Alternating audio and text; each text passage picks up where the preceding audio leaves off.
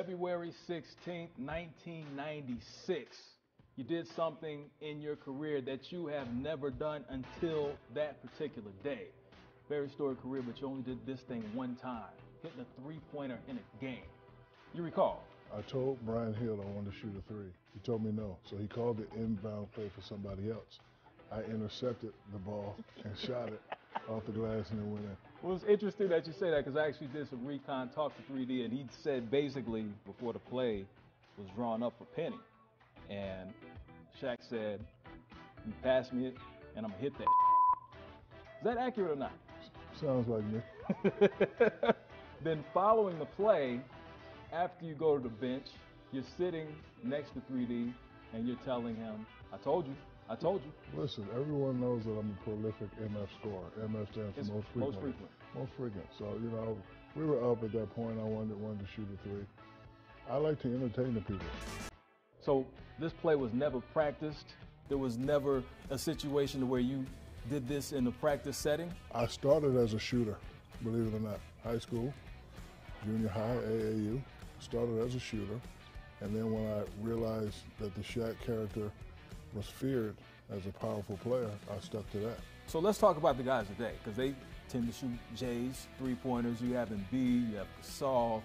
All these guys out here shooting the long ball. What are your thoughts on that? I just think that they're products of their environment. When I was playing, I was killing all the dominant big guys off. Then you had a lot of European guys coming in, you know, Dirk and all those guys playing that way. So I guess the guys that weren't able to, you know, bring the funk and said, yeah, I don't think I could throw balls and play every game, but I could pick and pop and shoot that jumper. So it's not that I have something against those guys. It's probably my fault that guys don't play in the post bang on basketball style anymore. Steph Curry, arguably the greatest player under the rim ever.